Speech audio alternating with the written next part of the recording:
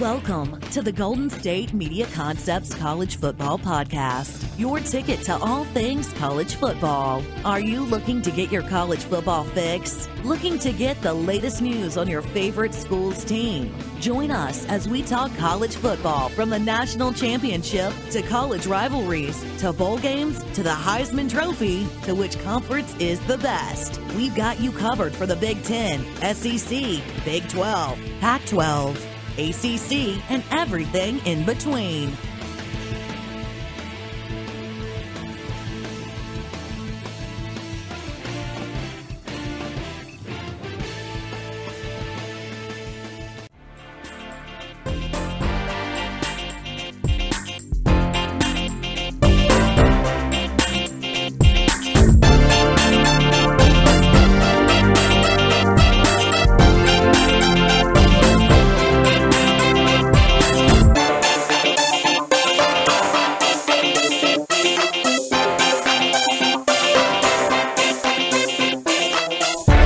What is up? Welcome to the GSMC Football Podcast on a Monday today here. My name is Tom Dougherty, which means this is the college football edition of the GSMC Football Podcast. As always, this podcast is brought to you by the GSMC Podcast Network. As we get in here on a Monday now, the NBA draft is over. We're kind of in the middle of a no man's land in sports world. Baseball obviously going on. We got the World Cup, a good thing. Obviously, that's only for 4 years, but there's always stuff to talk about when it comes to our nation's if they're our nation's favorite sport, football, right? And one of the reasons why we love the NFL is because of the strength of college football and the ability for college teams and college towns to grow and come together during football season, or even during the off season, and still root on their favorite teams, whether it's down in Tuscaloosa, whether it's up in Seattle, Washington, or it's across in Syracuse, New York, or down in Phoenix, Arizona, or Tucson, Arizona. So, I mean, it's across the country. It's all over the place. We have 5 power conferences. I've gone through all the coaches of those conferences over the last week and a half. We did the Pac-12 coaches, the Big 12 coaches on Friday.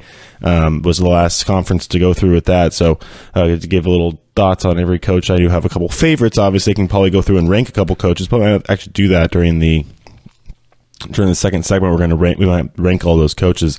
I'll do my top 10 when it comes to coaches right now in college football. Only 3 actually have national champions under their now. Actually, no, is it 4? It's four coaches that are active right now actually have national championships under their belt. Saban, obviously one of them, Nick Saban. You got Dabo Swinney over in Clemson. Jimbo Fisher's got one, but he's at Texas A&M now. He's no longer with the team he won a championship with. And then you have Urban Meyer, who's won with both Florida and at Ohio State, where he is now. So you got some talent out there. Obviously, got some coaches that are trying to prove some stuff. Whether it's Jim Harbaugh, whether it's Chip Kelly. Now, I mean, I think he's fine. He's got a bit of a buffer zone, I think, right now when it comes to UCLA and their success right out of the gate with Chip Kelly and him taking over that job for Jim Mora. So he'll probably have a little bit of leeway. But as far as it comes to proving yourselves, obviously Kirby Smart proved himself last year in his first year to get to a college football playoff,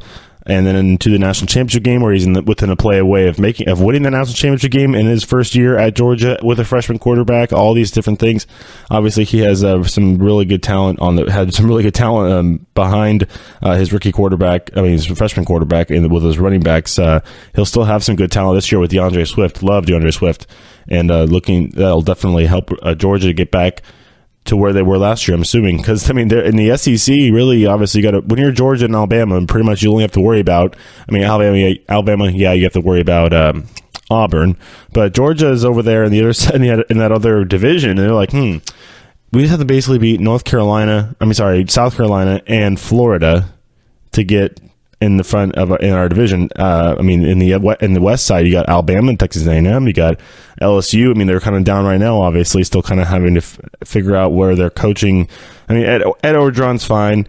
He's not really the big X's and O's guy, more of a rah-rah kind of, get everybody energized and pumped up for the game. Yeah, great. But, I mean, it's just more of a tactician when you have guys like Gus Malzahn, who basically created the hurry-up offense. You have guys like, obviously, Nick Saban, Kirby Smart, more defensive guys, but also are more tacticians and technicians as well on the sidelines there when it comes to managing a game.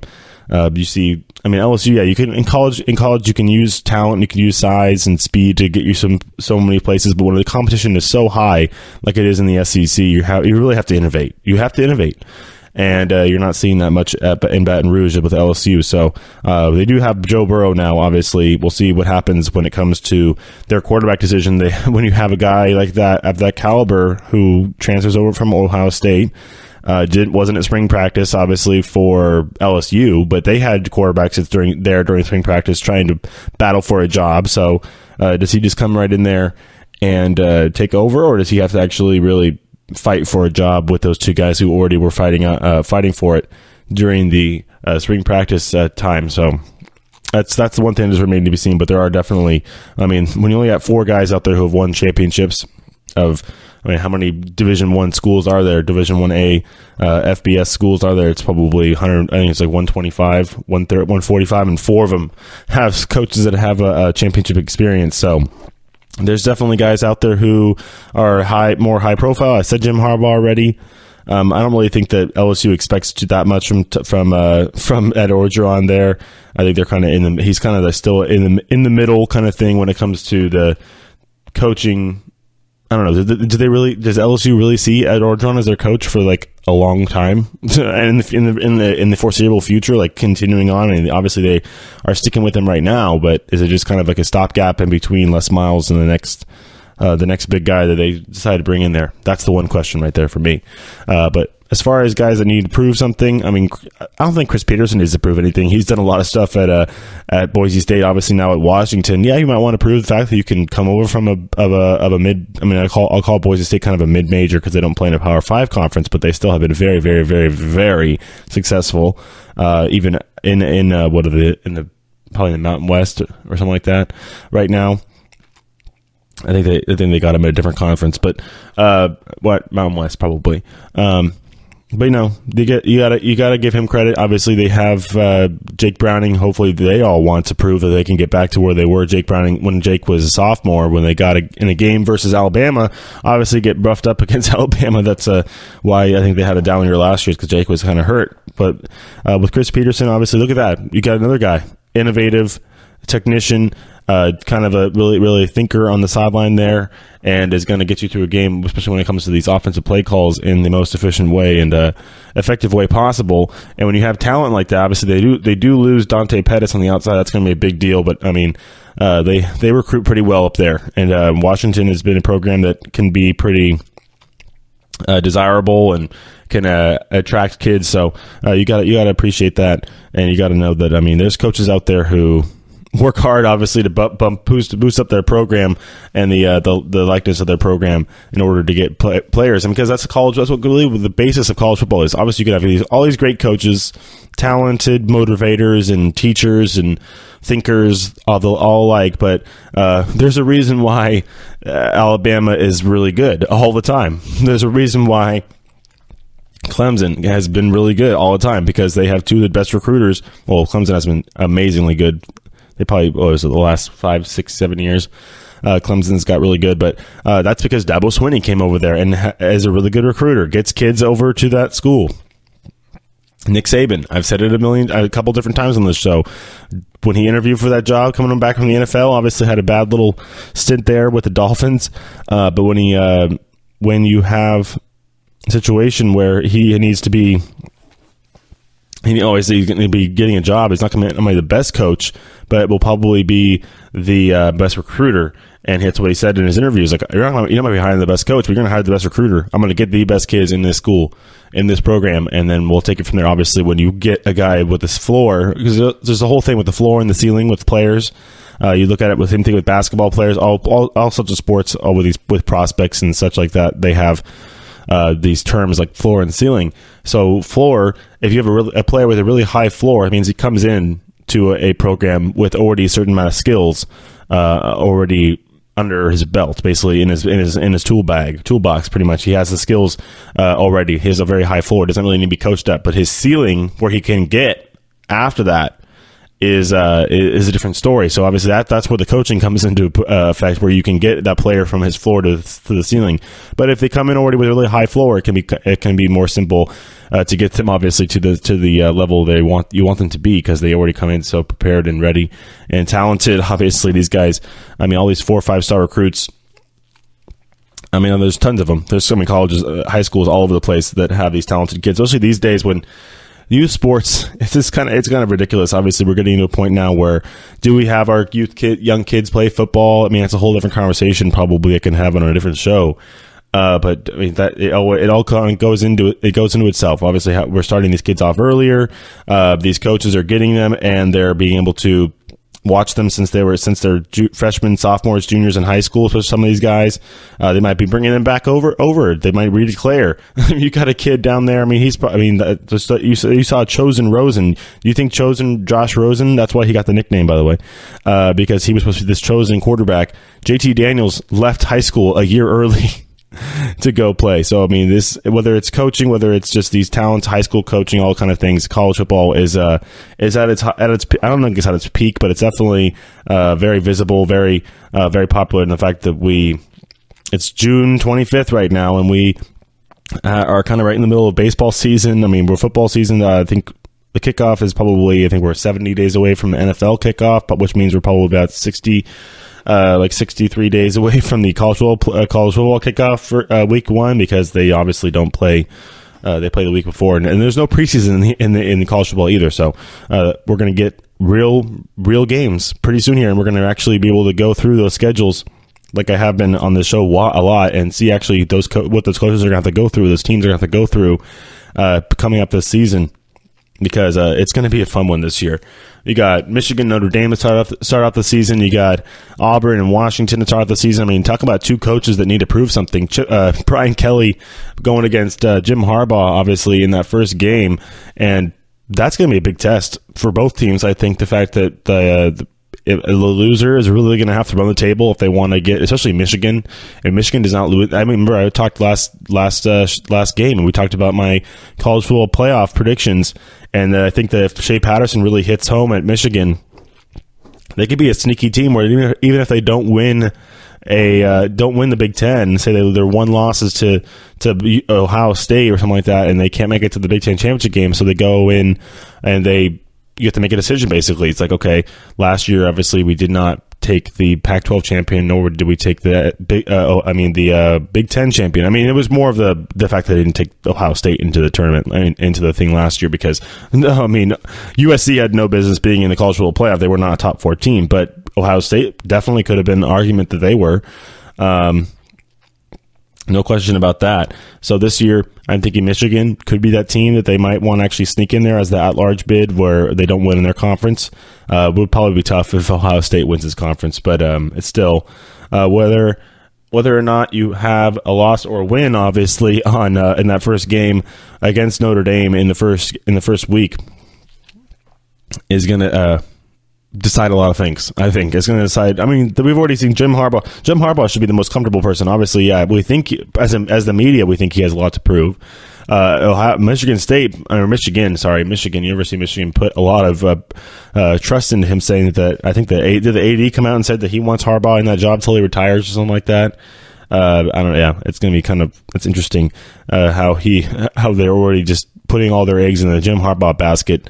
Trying to get him, because I don't think they want him to get lured back to the NFL. He obviously has success in the NFL. He obviously has probably a little bit more accustomed to what he likes here in the college game, because he gets that full power, because I mean he's basically the GM and you have an athletic director, but it's not like having a GM and an owner right on you. And obviously we saw what happened in San Francisco with the Niners and how he didn't really get along that well with the powers that be there with the Niners obviously having to move along. But, I mean, you get the same kind of money in college. If Michigan's willing to pay you that kind of money, you get the different kind of power. You get full roster control. Obviously, you're handpicking these players from high schools to come play for you. So I think that he does have a lot to prove this season because you left the NFL to go back to your college where you were successful with Stanford. Yeah, you got Andrew Luck. That's great. But you need to get back into college and actually prove that you can take over a roster. You can get players in healthy and actually in position to succeed. I know he hasn't really had much success when it comes to getting a quarterback, but that comes down to recruiting. He's been there 3 years. You can't recruit a quarterback. Fortunately, he did get that transfer. So I think that Michigan will be fine. This year will be a fun one for Michigan. Notre Dame, the winner, will definitely have a nice little start off to their season when it comes to their hopes to make it to the college football playoff. I mean, yeah, both those teams are kind of on the outside looking in, especially preseason. But a win there would definitely help, especially help there. If Notre Dame does well the rest of the season as well, if Michigan can beat them, and then basically that's kind of a strong win for them going into the selection committee's decision. All right, that'll wrap it up for this segment. We'll come back and do our coaching ranks on the other side, so everybody stay tuned. We'll be right back.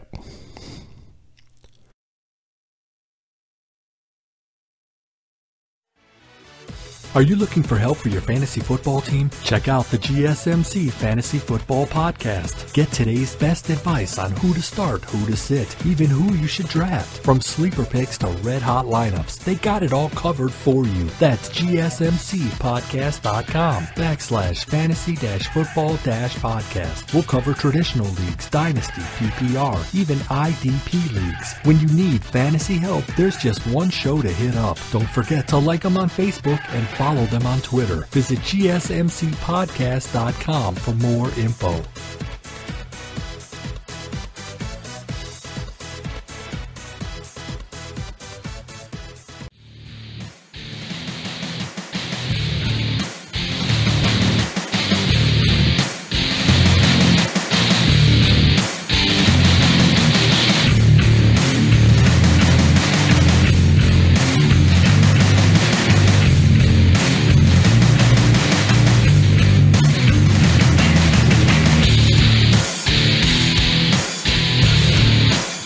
All right, welcome back to GSMC Football Podcast on Monday today here as we are getting through this off season of college football. We're going to have some training camps pretty soon here. I know that the NFL, we're going to have training camp as well soon here before their preseason games. But getting to what I wanted to talk about in this segment is the coaching rankings that I just have matriculated over the last few weeks of when I went through the coaches, looking at records. And there's one person who you might not think, okay, why isn't he on here? Because, current coaches, I didn't put him on there because of the fact he's only been a coach for 1 year. He's only been a coach for a head coach for 1 year. I know there's another guy on there who's only been a coach for 1 year too. But he did something. He's special, so we'll go over that in a little bit here as we go down our list of. I did a top 10, so no top 15, and it's hard to narrow it down just to 10. Obviously, we have a pretty good idea, but this is Tom's top 10 when it comes to head coaches in the college football world. So actually, we're going to start at number 10. And I actually put Jim Harbaugh at number 10 because I think there's 9 better coaches than him. Lincoln Riley might be better than him. That's actually, I'll let you guys know, that's the one guy I did not put on this list. Lincoln Riley's not on this list because when he gets in if he can coach a few more times, maybe see what he can do with Kyler Murray, see what he does without Kyler Murray, see what he does without Baker Mayfield. So we'll do that, but we'll say that. But according to my list, Jim Harbaugh, number 10, because I love Jim Harbaugh. I love what he did at Stanford, obviously, with Andrew Luck. You don't win the Orange Bowl, though, just saying. Or was it the Fiesta Bowl, I think, when they lost to... Yeah, Fiesta Bowl when they lost to... they did win the Orange Bowl. They lost the Fiesta Bowl to Oklahoma State with Brandon Whedon because their kicker couldn't make a field goal. But, that was not a fun game for me to watch. But, no, Jim Harbaugh hasn't really done much at Michigan, hasn't beat Ohio State one time, hasn't really gotten that big recruit in there yet when it comes to skill position, whether it's running back or quarterback or even a big defensive player. He had Jabril Peppers, but I think he was there already actually when he got in there, so I can't really give them the credit there. But You got to beat Ohio State. You just have to. You got to beat Ohio State. You got to beat Michigan State, and he hasn't beaten Ohio State yet. I think he's only beaten Michigan State once. So I mean, there's lots of different things going. Obviously, we've had some fluky things happen with that Michigan State-Michigan game, but Jim Harbaugh. The guy obviously likes to do a lot of different things, kind of outside of the box thinker. Definitely likes to be in charge. We saw that has problems a little bit with authority and people above him, so he likes to have full say on the roster and everything like that. So he's there doing that in Michigan. But whether it's the trips to the Vatican, or I think they're going to Africa this year or next year, something like that. So that's pretty cool. But we'll keep it on the football field here. He hasn't really shown me that much.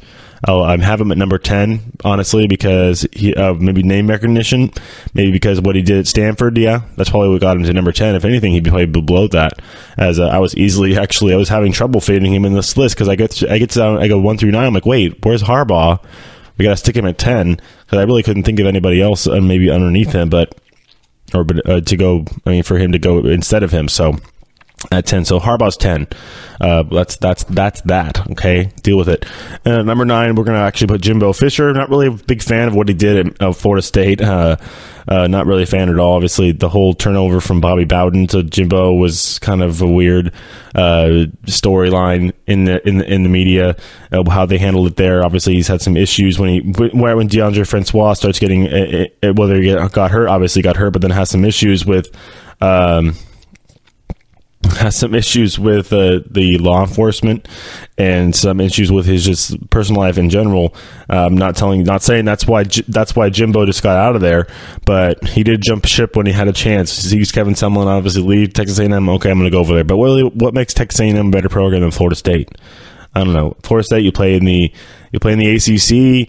Your biggest rival, your biggest competition to win the ACC is probably Clemson or Miami. That's it. In the SEC, yeah, maybe it's a bigger challenge over there. You get to recruit Texas a little bit more, but Florida has a lot of talent, just as much as Texas does.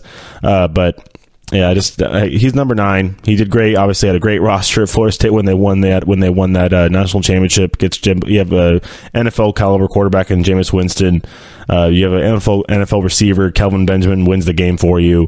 They could have easily lost that game, honestly, but they didn't. They won. So you got to give him credit. Got to give the guy credit. He's one of the 4 guys we talked about at the beginning of the show that has a national title on his resume. So.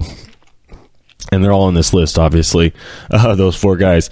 But he's one of them. So he's at number 9. Just because, you don't get as much X's and O's from him. The guy went up and started screaming at a spectator at one of the Florida State games last year after a game. He's not the most, sometimes isn't the most politically correct guy, isn't the easiest publicity guy, and has trouble sometimes with the media as well. So as fans, so you have to kind of take it for what it is. With Jimbo, he's had the success, so he gets on the list because of his success. Number 8 is Chris Peterson at Washington. He honestly could be a little bit higher on this list, I think, but doesn't really have the championship pedigree yet. For me to get him up the list a little bit higher, but Chris Peterson, great cerebral coach, great player development guy, takes great recruiter, honestly, getting guys over to Boise State to have the talent to be able to compete. This is a guy who's won a Fiesta Bowl himself with a Statue of Liberty play we saw against Oklahoma all those years ago. So he's not only is he smart and innovative and everything, but he's also gutsy, and he lets his players go out there and have some fun and make plays for themselves in order to get them to the next level. So that's how I like I love Chris Peterson. Also great with players, great with young players when it comes to recruiting and stuff like that. So great X's and O's guys as well, as he's really been able to get. The fact you get Washington. When was the last time Washington really got into a college football playoff or even sniffing a top ranking? He gets over there and he gets them in the top 5, top 10. I think they've been every season. So he definitely deserves his position in this list. But right now he's at number 8. As Number 7 is Mark Richt. He's now at Miami, obviously. Now, previous was at Georgia, did great, obviously great at Georgia. I mean, this is Georgia every year. Yeah, you have your Alabamas, you have your Auburns and stuff like that, but Auburn's had up and down years. LSU's had up and down years. Pretty much the only program that really hasn't had that much volatility, especially while he was there, was Georgia. Georgia and Alabama really were the two stalwarts in that conference. So you had the stability on either side, and they played each other a lot in the college football.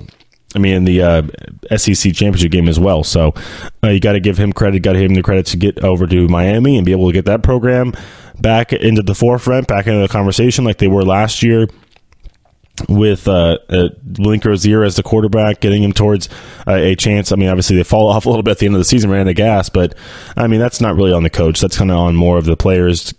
I would say probably just, spreading it out the season, knowing it's a long season, be able to keep yourself ready for the last 3 games of the season. Obviously, most important games. But you lose that one to Pittsburgh. I think that's where it all started. They lose to Pittsburgh, that kind of a trap game at 10 a.m. in the morning. And it kind of just put a damper on their whole season. They really wanted that undefeated record. So they would have really if they're undefeated, you really have any chance, especially if they beat Clemson in the ACC championship game, you have no chance but to put them in, and no choice but to put them in the college football playoff. Obviously, they lose that game to Pittsburgh, and they think, oh, crap, we're kind of toasted even before this game. They have to go and beat Clemson now.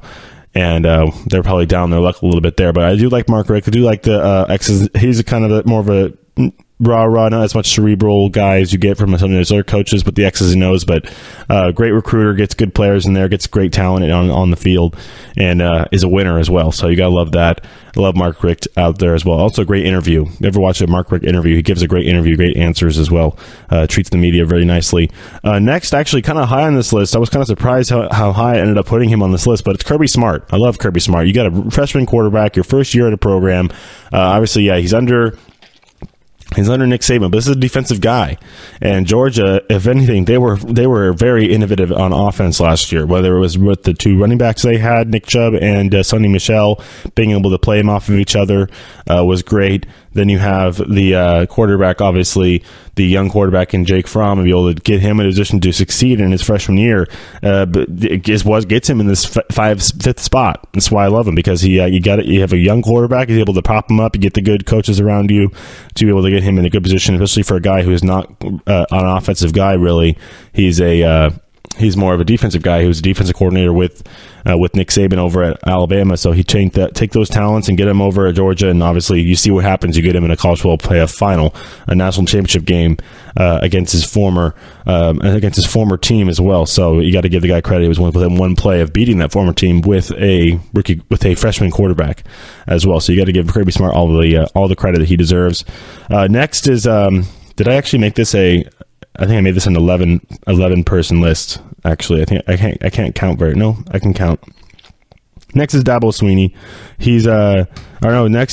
Next is Gus Malzahn, number 5. Yeah, Smart was 6th. 5 is Gus Malzahn, this guy who created the fast offense.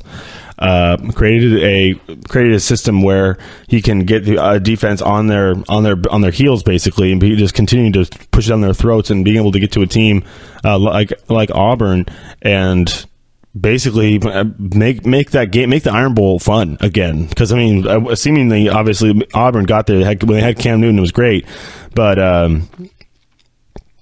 yeah, you have Cam Newton. That's great when you win a championship or get close to it. Yeah, you win a national championship, but that obviously was not. That was not Gus Malzahn, right? That was you get somebody though there when you're the little brother to Alabama. You got to give him credit. He's always competitive. Always makes the Iron Bowl a fun game. Great cerebral guy. Obviously, with the X's and O's, he's has got everything, all the tools and everything that you need in order to create a team that's going to be successful and competitive against a obviously always competitive and challenging Alabama squad. So Gus Malzahn is number 5 on this list. Next is Dabo Swinney at number 4. We'll do the top 3 on the next segment, but Dabo Swinney, you get a guy like Deshaun Watson on your team. that gives you on the list already, because obviously we know how good Deshaun Watson is. But not only has he created a culture there of winning in Clemson, you get good players in there. You create an offense that has a ability to win a national championship game against the best team in the league, in probably college football history, in the recent history, Alabama Crimson Tide. But also, he's also instilled a defensive culture there. They're really more of a defensive team, Clemson, and they're known for their defense. They have guys like Christian Wilkins who don't want to leave.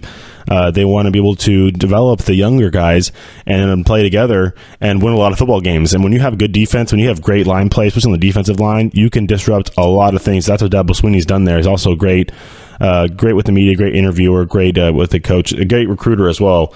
As he's definitely a guy that loves football, fun to be around, I'm sure, and deserves to be on this list. Obviously, is a guy who's won a championship, knows what it takes to cultivate a talented defense, not only a talented offense as well. Sometimes we get kind of lost on all these flashy, big gainer offensive plays. I mean, forget that defense wins championships a lot of the time. So then you can take that and have Dabo on your list there at number 4.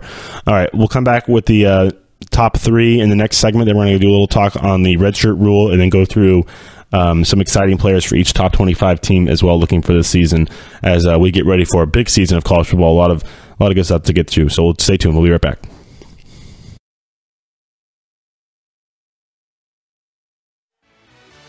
Check out the show that's built on the MMA, from the UFC to extreme cage fighting. They got the fights covered. Check out the GSMC MMA Podcast. Get the latest news on past or upcoming fights. Join us as we talk to and about some of the biggest names in the MMA, past, present, and future. When it's the fight game, there's just one show to check out. GSMCpodcast.com/MMA-podcast. Don't forget to like them on Facebook and follow them on Twitter. Visit GSMCpodcast.com for more info.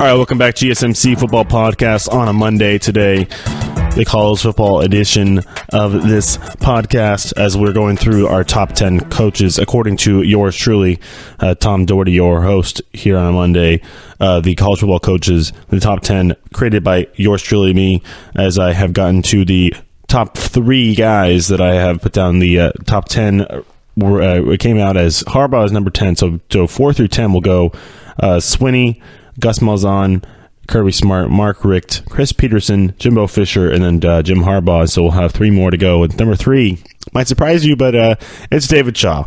David Shaw for me. You have created and cultivated, obviously, a culture there at Stanford through Jim Harbaugh's expertise and everything there. But David Shaw has been a guy who's been just thwarting off the calling to the NFL. And he's been saying, no, I like being at Stanford. I like being in control. I like being in my nice little house in Palo Alto. I also like having my assistant coaches have their housing paid for, or at least be paid enough to be able to live in this area. So we have a good culture here. I got a good thing going here at Stanford. I don't want to lose it. And he does have a good thing going at Stanford. He's been able to continue the success that Jim Harbaugh started when he came into that program from San Diego. He's been able to get prospects like Christian McCaffrey ready for the NFL, and I mean, look what he had last year as a rookie. That's David Shaw. That's the coaching at Stanford, getting that guy ready for a big rookie season there. I mean, obviously, can't take anything from the Carolina Panthers coaching staff. They had him for the training camp, obviously, before the season. But the upbringing, the whole college experience at Stanford is great. And he's created a culture in that program where it's winning. It's a winning culture of that program, whether you are going to have a lot of injuries or such like that, which obviously they had to deal with last year. Trouble at quarterback. I mean, you had Kevin Hogan after Andrew Luck left, and then it's been kind of a question mark. You had I mean, KJ Costello is there now. You had Keller Chris before that. He's transferred out. So you have to kind of figure it out when it comes to, and wasn't it Burns or I think they had Ryan Burns there before that. So now it's KJ Costello. It's Bryce Love. It's offensive line. It's a defense. I mean, the Stanford defense, that's where David Shaw, I think, doesn't really get his due credit, is the defense on Stanford has always been a tough one. They've always had great secondaries. They've gotten guys drafted a bunch from the secondary positions, whether it's safety or cornerback. Line play, everything. Solomon Thomas, Trent Murphy. I mean, they've had guys like Blake Martinez come out of that conference. Come out of that program as well. So, I mean, Stanford and this is a program where it's rigorous. It is a schedule every single day that you have to deal with. It's at the height of your college abilities. You're sitting in class. You fought to get to this position. Obviously, these guys have been working hard in the classroom and on the field all throughout high school as well, to get to this position where Stanford doesn't just recruit certain areas; they recruit everywhere, because they need to get prospects. They need to get kids that are very highly rated football players, but also are highly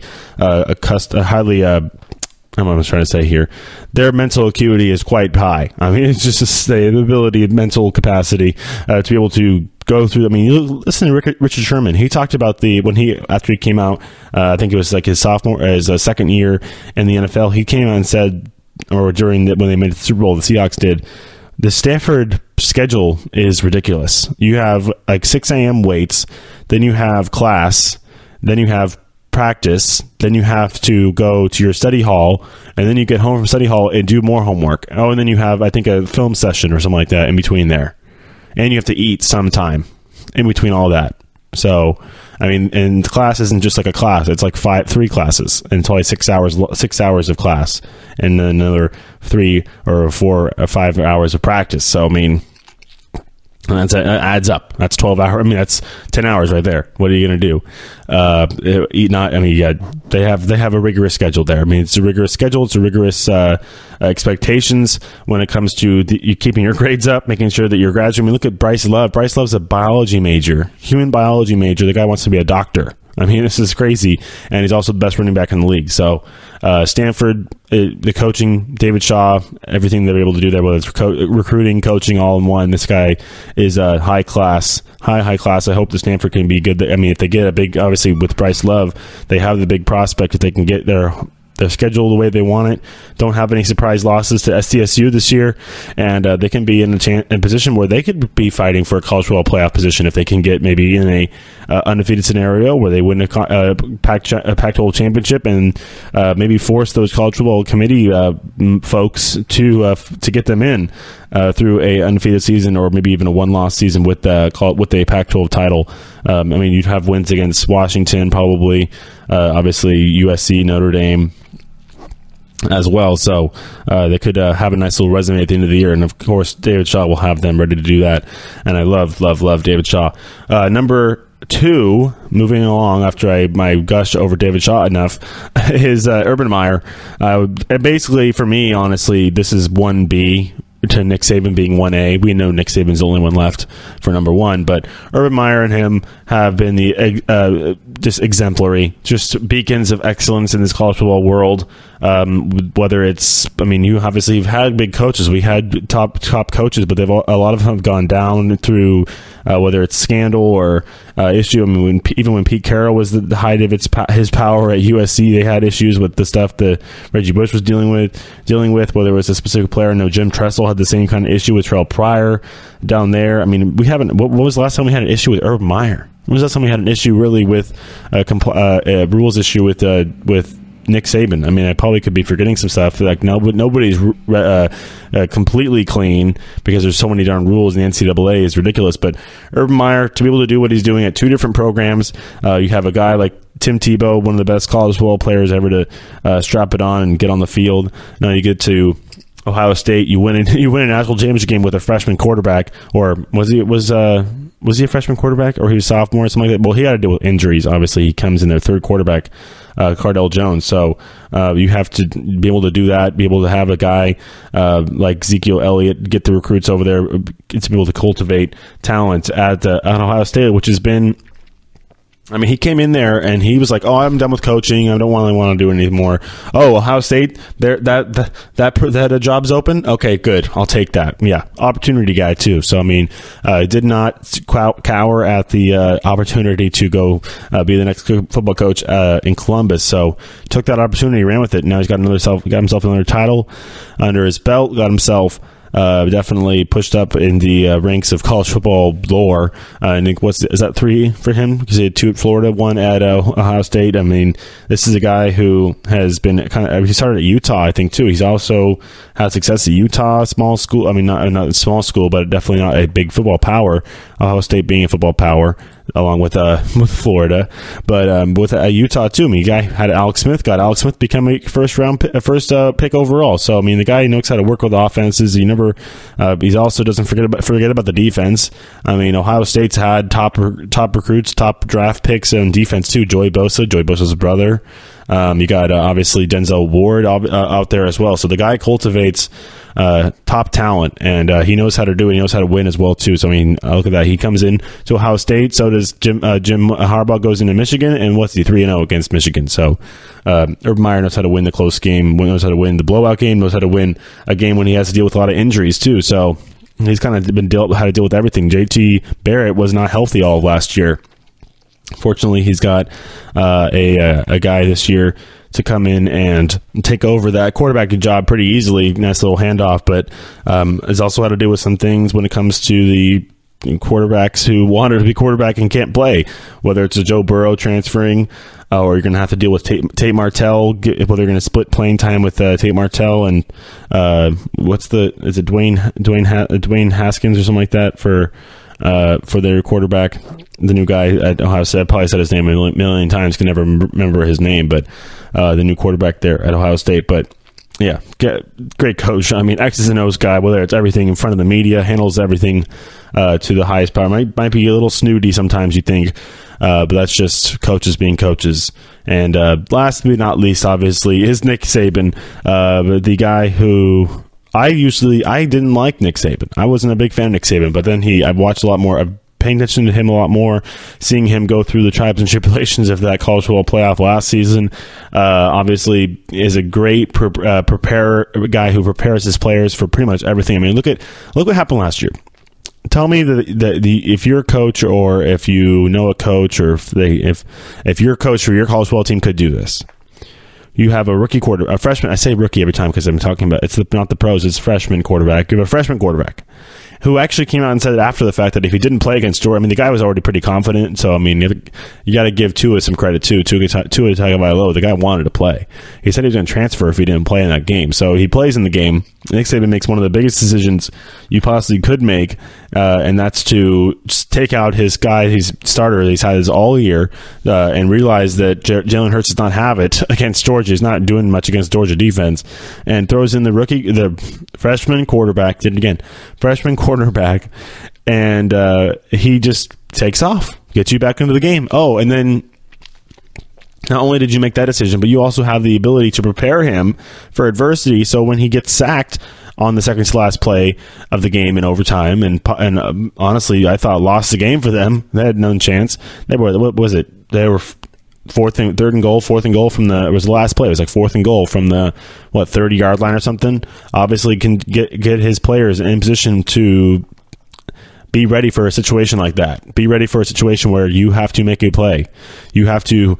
Obviously, it's great that they had blown coverage on that left side, but he saw the blown coverage. He saw the mistake in the defense.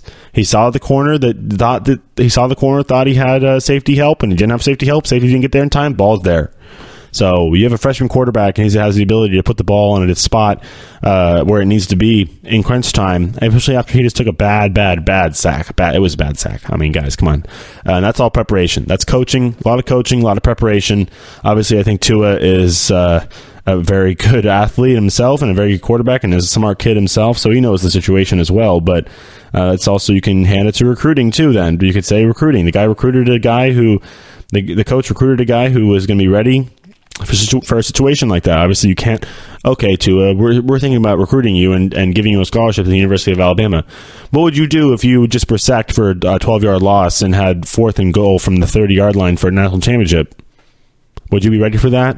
It's like, really? You can't do that. It's like it's almost impossible to get to a situation like that where, I mean, you're going to have a coach get a player ready like that, but he is able to do it.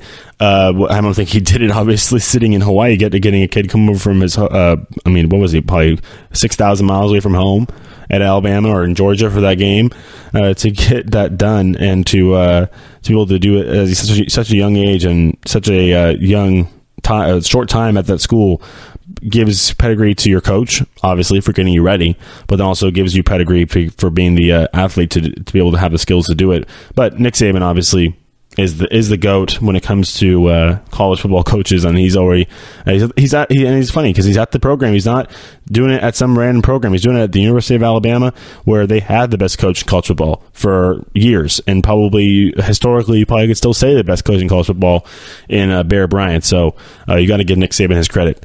All right.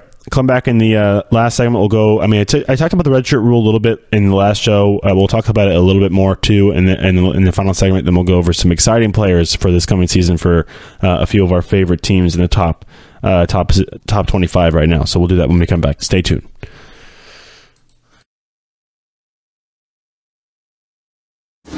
Check out the show built around the women of MMA. From the UFC to the extreme cage fighting, we got the fights covered. Listen. It's the Golden State Media Concepts Women's MMA Podcast. The latest news of upcoming fights, discussions of previous matches. Join us as we talk to and about the biggest names in women's mixed martial arts, past, present, and future. When it's the women's fight game, you know where to listen to. The Golden State Media Concepts Women's MMA Podcast.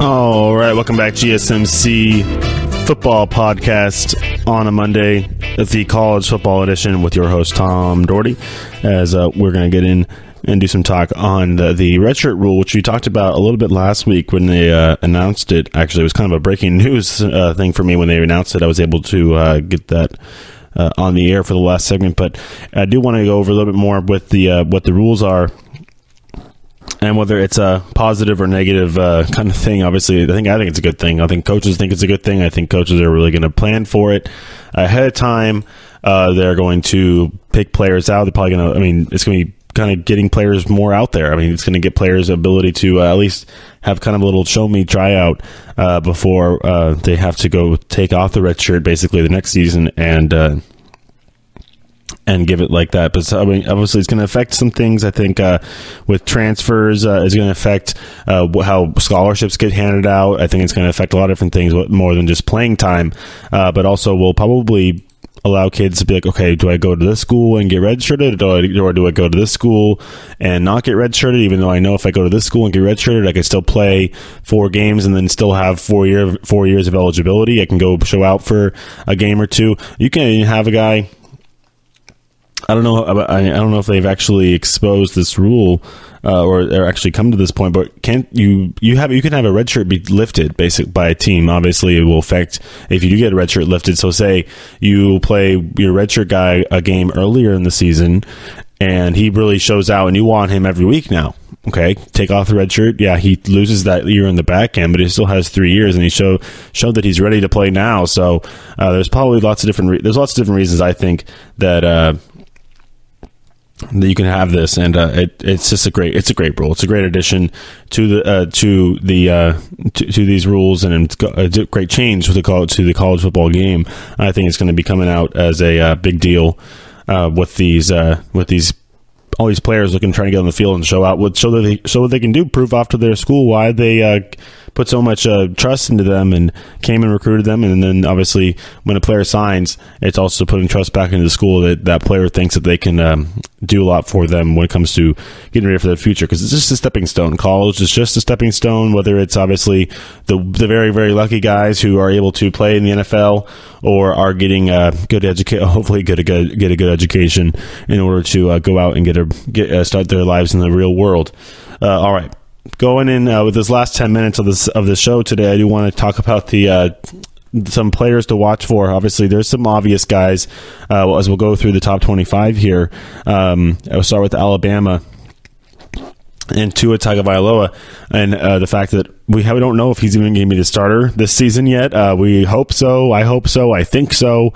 I don't know so, because we haven't heard anything from Nick Saban. We haven't heard anything from University of Alabama whatsoever. So I think that's going to be something that gets decided as we get closer and closer to the season start. Obviously, we don't know if he's going to start, but hopefully, if he does, we will. Hopefully when he does, we're going to be there, obviously, to watch him, as he's a pretty transcendent player. We see what he could do in even just a short stint there with the game against Georgia last year, or this year, it was this year in January. Clemson, I talked about Christian Wilkins. I talked about when I was talking about Dabo Swinney and how he's able to create a culture there at Clemson, a defensive culture. I think they're going to be a team that's going to be good for a very long time because of this defensive culture, and also the fact that you can recruit a five-star recruit to come and play a quarterback for you. That's Trevor Lawrence eventually. You still have Kelly Bryant there, but Christian Wilkins is really going to be the linchpin of this defense, and he's going to have a bunch of young guys around him who are very good in their own rights. But this is a guy who could have gone to the draft this year and been a high draft pick in the NFL, and he'll likely be one next season when he does declare. But this is a guy, you have to go to the defensive line of this Clemson team. It's the heart and soul of this team. It's why they're in position to win a lot of the times, because they just can keep points off the board, and that's the key in college football. And same thing with the line play. Like I said, just to go watch a game and watch the line. Watch the offensive line. Don't watch any of the skill players. Don't watch the ball around it. 9 times out of 10, whoever had the better push, better leverage, better line play is going to win that game. And when you have a defense like that, led by Christian Wilkins on the defensive line for Clemson, they're going to be wrecking a lot of offensive lines, and they're going to be partying in a lot of backfields this season, to use that cool little term. Number 3. Is going to be Ohio State. Yeah, right now Ohio State, J.K. Dobbins is their running back. We picked this over the quarterback. Obviously, I could throw the quarterback out there too. With what obviously Tate Martell isn't quite in the conversation right now. It's the other that they figure out obviously what they're going to do there. But J.K. Dobbins does not have a competition right now. He's going to be on the field. He's going to be that guy we'll see if it's the next Carlos Hyde, or is it going to be the next Ezekiel Elliott? Because those are two different guys. Have had two different careers in the NFL already, but from Ohio State. But they definitely know how to develop a running back.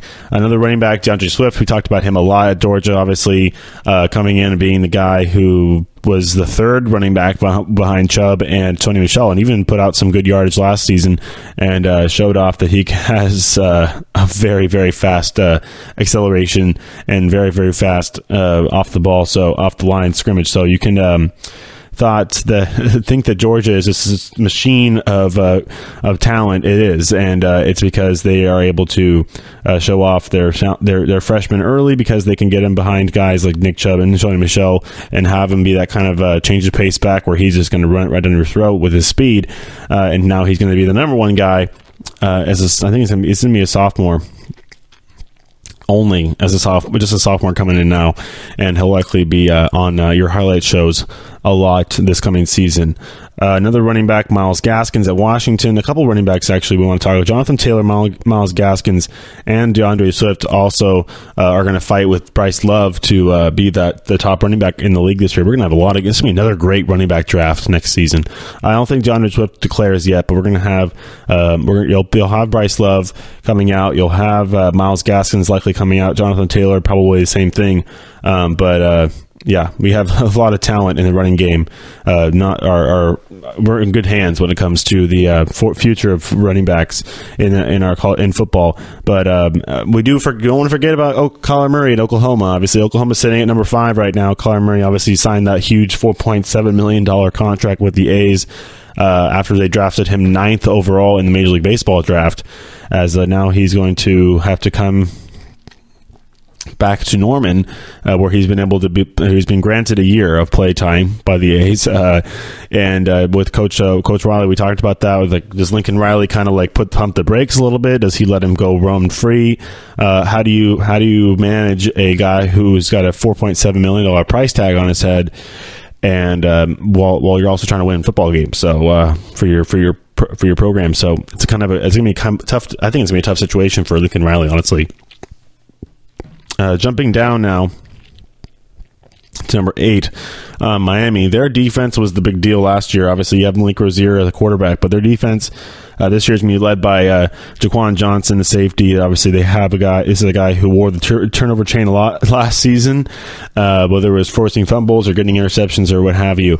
This is a guy who's going to disrupt a lot of offenses, and it's going to be a guy in the defensive backfield to make a difference. Also, keep the offenses honest on those deep balls as well, as he's that hard hitting safety. Also can come down well in run support, as we like to have our safeties do.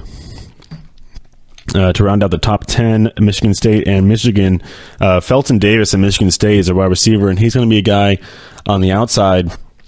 I mean, this is, 6'4", 200 pounds. I mean, talk about a target. I mean, you saw what Florida State did when they had Clelvin Benjamin a few years ago.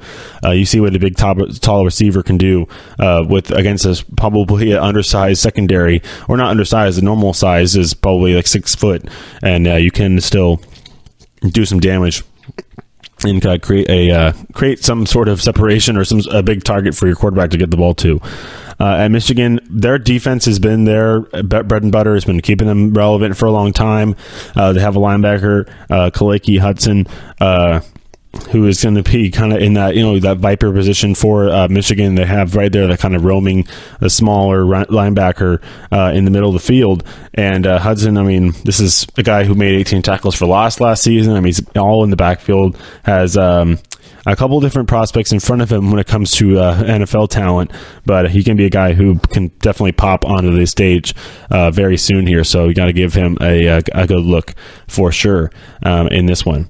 All right, I don't want to really go further. I just wanted to do top 10. Obviously, Bryce Love's on there for Stanford, Trace McSorley. As we look through all these guys who are going to have big deals, Josh Jackson at Virginia Tech as well. So we'll stick with the top 10 here on the show as we do come to the end of the episode today. The GSMC College Football Podcast, or GSMC Football Podcast. This is the college football edition of that show. Eventually, we'll have our own standalone podcast for you guys to go check out. But right now, that redshirt rule is kind of a new thing. I think it's going to transcend college football, whether it's for the better or for the worse is yet to see. I think it's going to be more for the better because it's going to be able to get guys out there and still hold their eligibility, be able to keep them loose and keep them playing. I think it's going to be a big deal in recruiting as well because, like I said, you're going to have guys who are going to have offers on the table from schools and like, okay, am I going to play at this school or am I have to redshirt for a year? I want to play this for a season. I want to take a year off. And if you have that now with this rule, you can obviously create a situation where a guy is going to be willing now to go to that program, play for them, and then take the red shirt, but then also be able to have those 4 games to get on the field and be able to get that playing time as well. So that's always nice. We also went over my coaching ranks, my top 10 and coaches in the college football right now. If I can remember off the top of my head, I think I was like from 1 to 10. It was like Saban, Meyer, David Shaw up there. Don't sleep on David Shaw. I think he can get Stanford where they need to go. I think he can get Stanford into a position where they could be even fighting for a national championship eventually. I mean, he's got that prowess. He's got the ability to do that. And maybe with Bryce Love. Maybe it's this year with Bryce Love they can do it. They couldn't do it with Christian McCaffrey. Try, obviously, with Andrew Luck. They have with the Oregon. The fact that Oregon was so good that when Andrew Luck was there, now you have to deal with a young guy out there in Alabama if you want to have a chance to contend for a national championship. You got to get through your Pac-12 schedule first. Obviously, if you're David Shaw, you got to beat Washington. You got to beat USC. You got to beat Notre Dame. You got to win some games. So you can't have any slip ups against CSG like they did last year if you're David Shaw. So they have some work to do, obviously, at Stanford. But I love David Shaw there. The 3 position number 4 was Dabo Swinney. Obviously, we know Dabo. We just talked about his big defensive lineman there. Kirby Smart, Mark Richt was in there. Mark Richt, I think Miami's, honestly, they were a year early last year. I think this is the year for them really to pop. They might actually make another run for it and not have a slip up like they did last season. I'll look out for Miami as they are going to be, like I said, that with their defense, and if they can get Malik Rozier into a position where he can manage games, he can be really successful as well there. And for the Hurricanes coming over in that transfer. But that was Mark Richt, and then I put Jimbo Fisher and Jim Harbaugh as well on there with Chris Peterson. So a bunch of guys who kind of need to prove themselves, whether it's Fisher at a new school. Chris Peterson still kind of was on the brink, so close at Washington, and obviously Jim Harbaugh finally getting a quarterback, Shea Patterson, the transfer, come over and see if they can get Michigan to the promised land that we all think so. I mean, I think they can. If they can go undefeated, maybe even if they don't win even if they don't win a Big Ten championship game, I think that Big Ten can have a school that can poke themselves into the playoff without a title game. They might get 2 teams in the playoff this year, so look out for that. All right, that'll wrap it up for the show today, as we'll be back on Wednesday to do some more college football talk for you. Everybody have a good beginning of your week. Happy Monday, and we'll see you on Wednesday. Bye. You've been listening to the Golden State Media Concepts Football Podcast, part of the Golden State Media Concepts Podcast Network. You can find this show and others like it at www.gsmcpodcast.com. Download our podcast on iTunes, Stitcher, SoundCloud, and Google Play. Just type in GSMC to find all the shows from the Golden State Media Concepts Podcast Network, from movies to music, from sports to entertainment, and even weird news. You can also follow us on Twitter and on Facebook. Thank you, and we hope you have enjoyed today's program.